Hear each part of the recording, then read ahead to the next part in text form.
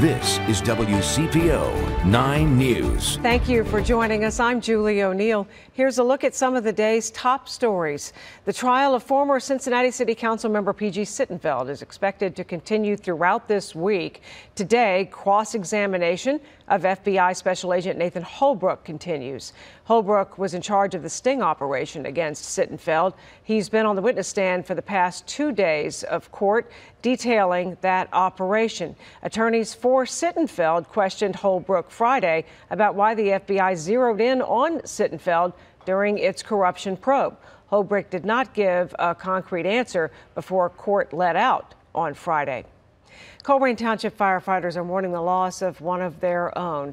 The department announced over the weekend the sudden and untimely death of Steve Hayden. He'd worked for the department as a firefighter and paramedic since 2011 and had also served with the Springfield Township Fire Department. No word yet on funeral arrangements. Starting today in Ohio, you'll be able to renew your driver's license or state ID online.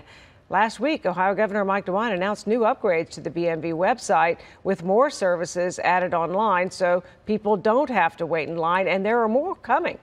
July 11th, drivers will be able to transfer titles and take the written portion of the driver's test online. Jennifer.